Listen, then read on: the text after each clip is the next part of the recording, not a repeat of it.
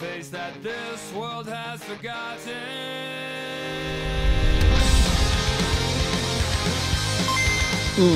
What is up, you guys, and welcome yet again to another episode of Who Was Really Better.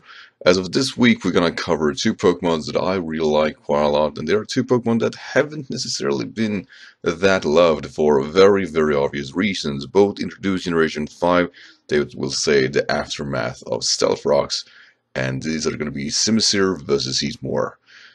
These two actually are fairly decent, I think. They have very cool niches and variety to make them very viable. However, being a fire type means that you have to have some caliber to be able to, of course, endorse yourself and doing really well. And let's face it, as it is, till Generation 5, there were very few fire archetypes that really did well, and the few that were really stood out as very strong Pokemon overall. We're talking about, of course, about Heatran, for example, is a stature fire type.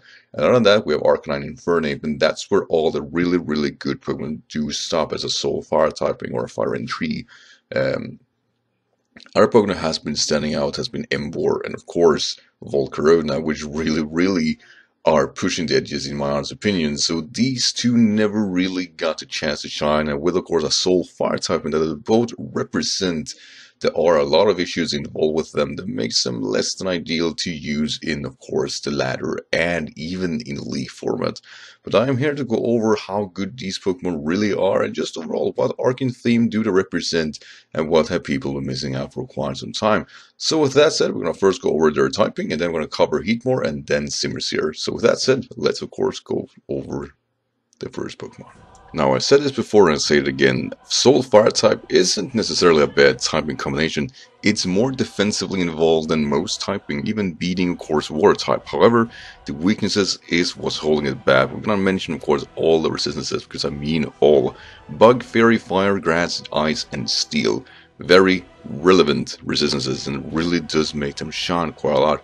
Unfortunately, we have a weakness to Ground, Rock, and Water, all of them being fairly common, which is usually why a combination of a fighting resolve pretty much the worst of it, making, of course, nullifying the Ground and Rock weakness.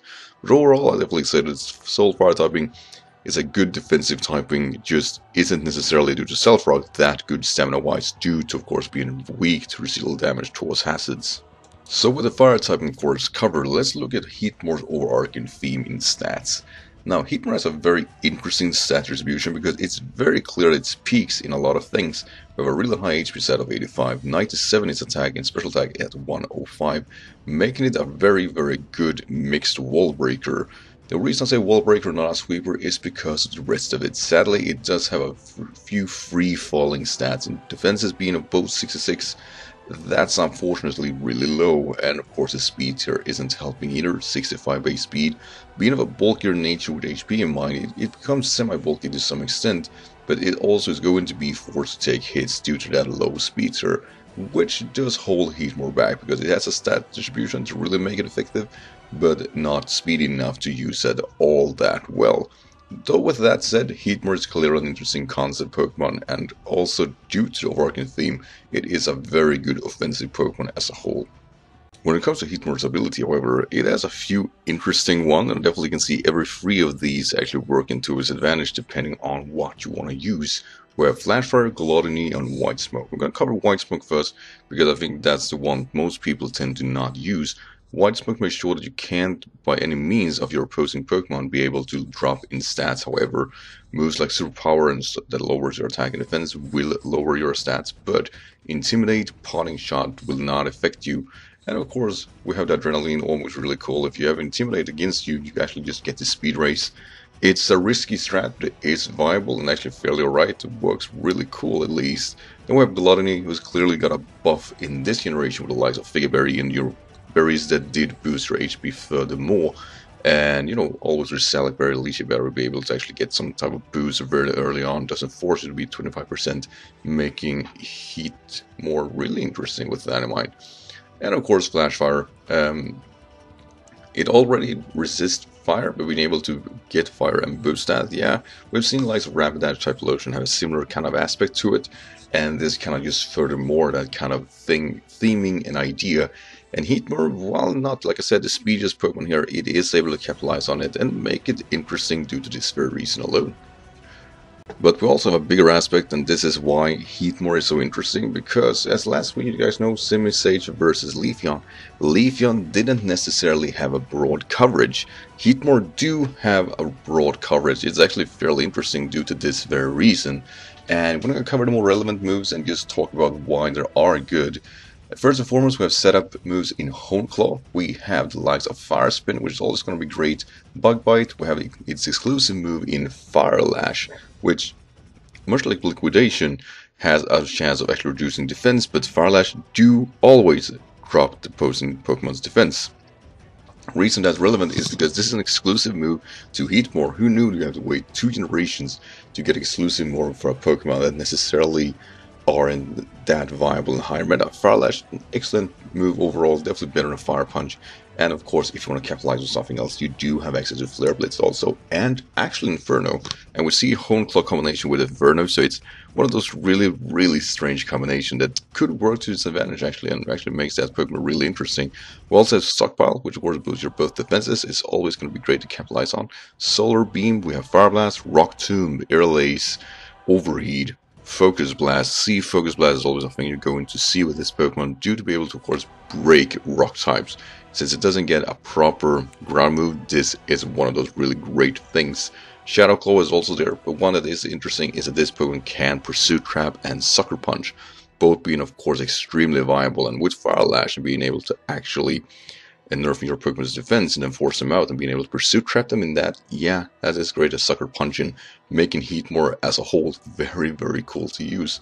When it comes to Cheer move, it has a broad array of moves, and as mentioned before, Solar Beam is an access, but the reason you don't want to use C Solar Beam is because you do get Giga Drain, which is why you want to have the C Focus Blast instead. We also have a broad array of Thunder Punch, Low Kick, Knockoff, Gastra Acid, which is always great, Recycle, which really Gluttony makes this Pokemon potentially bulkier, and it also got a filler ground move, which I don't recommend using, but it did get at least, and that is Stomping Tantrum move. We also have Snatch, and of course C-Snatch boosts your speed by 2, which could nullify and actually solve its speed issue as a whole. Other than that, when it comes to previous generation, it did get Power Punch and Dig is very relevant now, of course, with Origin's access of the move that it got with Stomping Tantrum. Other few decent full motion would be Superpower and Heat Wave when I capitalize on it, but overall, HEATMOR's overarching theme is really good. It do have a coverage to deal with most of its pre-existing issues, and I believe, to be honest, that the upgrade it got in this generation haven't made it justice yet, because from previous generation it wasn't that great.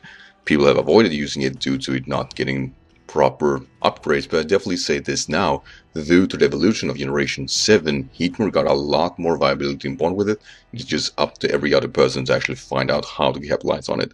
HEATMOR is extremely viable Pokemon. It's great at wall breaking with overarching theme of C moves and of course Gluttony. This Pokemon got in a different kind of meta. It's just about the people who use it eventually. But with that said, we have one more Pokemon to cover, and that's going to be SIMISEAR. Now, much like SIMISEAR from last week, SIMISEAR and of course SIMIPOR will represent the same type stat distribution. We have 75 in its HP, 98 in both offensive stat, 63 in both defensive stat, and of course 101 in the speed tier. That said, SIMISEAR is a Soul Fire typing, making it already automatically better than SIMISEAR's Fire type. Overall is of course a better offensive typing, which means that it's a much more interesting wall breaker. It is whether or not it has the relevance to actually make it up for against HEATMOR, and that's what we're going to try to cover, whether or not it does. But overall, really good offensive wall breaker, possibly sweeper actually if you're going for the lowest tier, but I think we're going to be fair and say wall breaker for the higher tiers. When it comes to its abilities, this is the reason HEATMOR was the first one to be introduced here. We still talked about Gluttony and the reason it's so relevant, and it's still just as relevant here. Maybe not with the recovery berries in mind. Of course, SIMISEAR is definitely less bulkier than HEATMOR, but not by a lot. But quite frankly, you have more, of course, a pinch stat boost berries like Salak Berry and Lychee and any other berry that actually represent with that. But we also have Blaze, Focus Sash, variant of the SIMISEAR with a Blaze activated with Overheat, or even the Fire Burst, or even C moves in mind. If you want to capitalize on that and try to recover without the Sash, makes SIMISEAR very hard to deal with. It just has that massive damage output naturally, And yeah, so overall, really scary to deal with. And Blaze is probably the preferred ability between these two, though Gluttony, as stated before, is a very viable option for stat distribution and of course boost yourself. Now when it comes to the move pool of SIMISEAR, HEATMOR and SIMISEAR has pretty much identical move pools with some variety, like for example SIMISEAR won't get stockpile, it gets walk up instead, and I guess that's fair instead of home claw either. But overall SIMISEAR has taunt, which is a very good option. We also have solar beam here already. We have brick break, flamethrower, fire blast, rock tomb, torment, flame charge. We have a low sweep, we have overheat, focus blast here also. Acrobatics, which is a greater filler move I would say for the combination of the typing itself. Shadow claw here also, we have rock slide. Grass knot, which is something that has over HEATMOR, since HEATMOR has Giga Drain instead. That said, Grass knot is, a 50-50 move I say. Giga Drain is more consistent, Grass does definitely take out the heavier Pokemon as a whole. That said, when it comes to tuner move here, we're going to see some similarities with the low kick.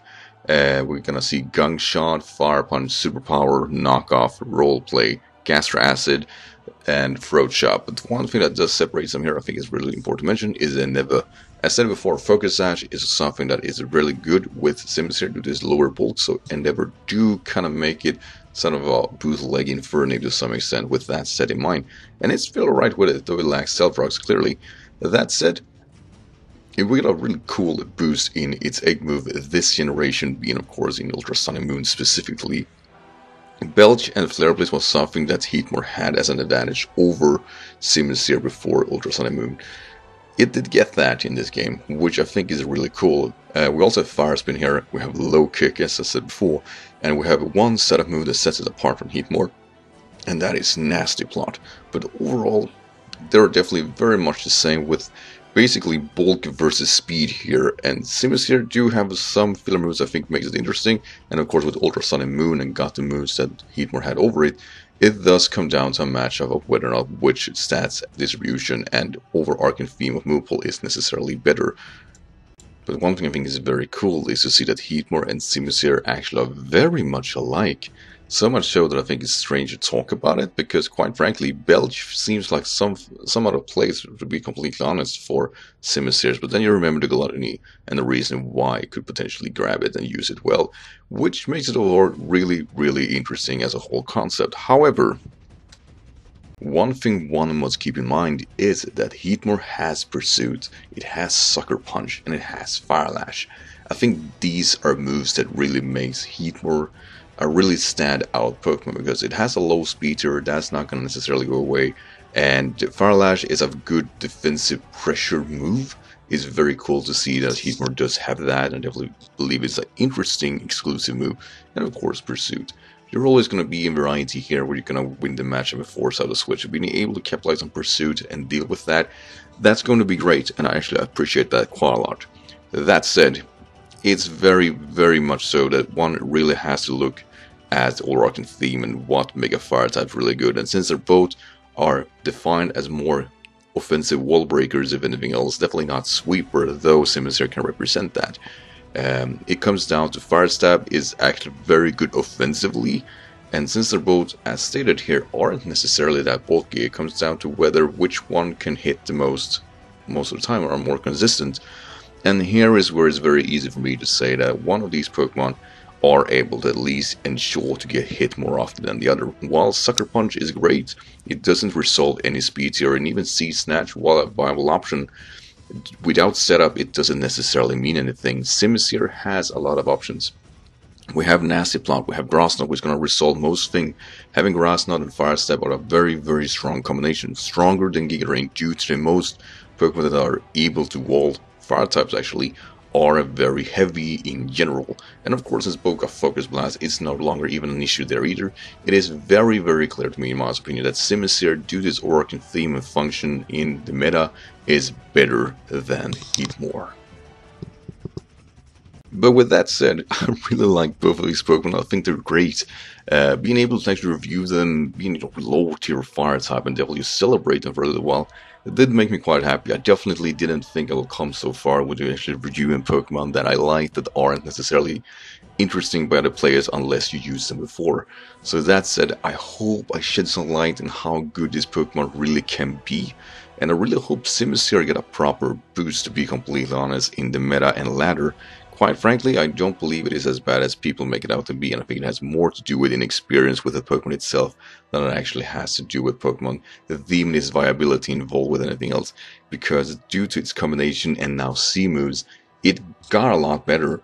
And it got so much better that I think it's a viable option in even RU and possibly a League concept also, because it's a Pokemon that has a high speed tier, has good offensive stats, it just doesn't peak at them, but with setup moves in Nasty Plot and of course Pinchberry, it does stand out, and it stands out quite a lot. And I think HEATMOR has still things to resolve to be, of course, more effective. That said, it is far from a bad Pokemon, but definitely as a Stone and Fire type, it is a steep competition. SIMISEAR, as I stated here, due to being, of course, a faster Fire type, has less things to keep in mind when it's used. HEATMOR really needs to take a more defensive approach, and when you're a Fire type that aren't necessarily that bulky, it becomes a massive issue, even with the perks in mind.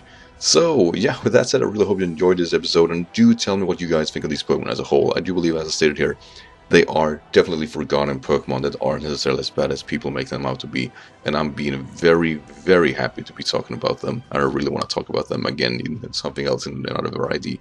So, with that said, we only have one more ape to cover, and that, of course, as you guys already know, the Water Simipour, and you're gonna love this matchup.